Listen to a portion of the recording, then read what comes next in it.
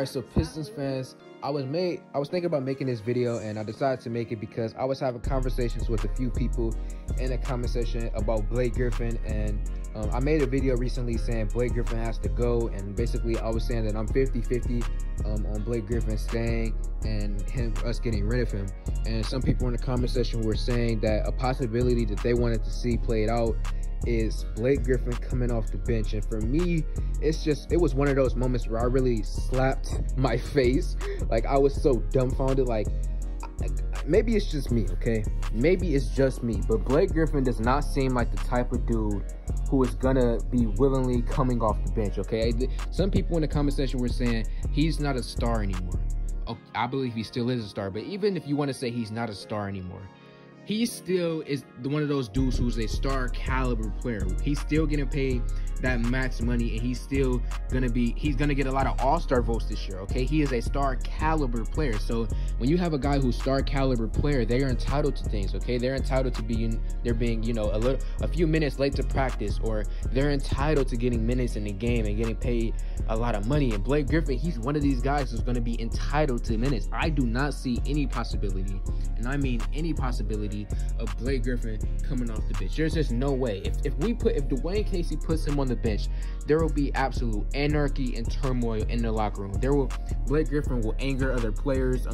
What's his name? Sekou and him are probably gonna clash. Him and Jeremy Grant are probably gonna clash. It's just, I don't see any way possible how, if we put him on the bench, this goes positively for anyone. Now, if we're talking about how the Pistons are going to play on the floor without Blake Griffin, now you do have a point there, because without Blake Griffin on the floor, we actually play well together. I mean, we play well without him, because what happens is when Blake Griffin does play, we give him the ball in the post, and everybody else just sits in the corner while he backs down in the post.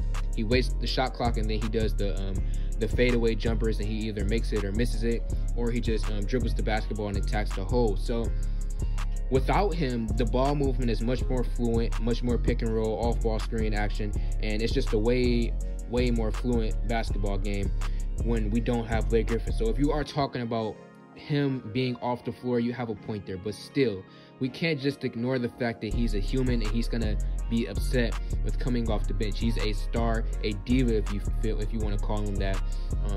Guys, he was a member of the Los Angeles Clippers, okay? He lived that LA lifestyle. We know what the LA lifestyle is. It's fake, it's phony, it's the glitz and glamour, not working hard, the entitlement stuff.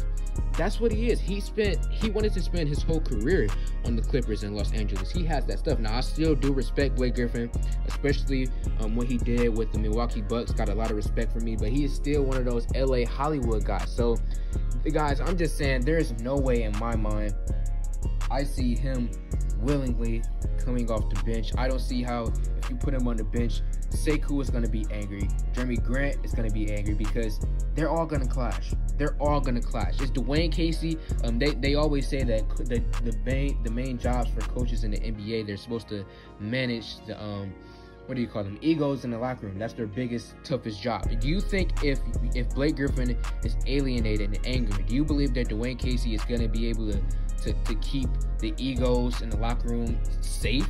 No. To keep us in a healthy environment? No. Look at our record right now.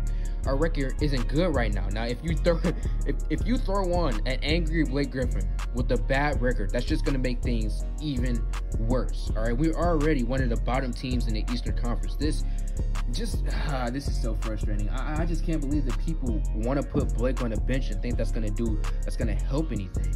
That's even going to lower his trade value, because he's going to get less touches coming off the bench and less minutes coming off the bench. So just, guys, all in all, I'm against Blake Griffin coming off the bench, because I just feel like that does way more harm than it will do good. I say right now at the moment, let's just ride it out. Let's keep him in the starting lineup. Let's just hope that he can rise his trade value and get it back up there, so that eventually we can move him for anything. I don't care if we have to move him for a second-round pick or a below-average NBA player.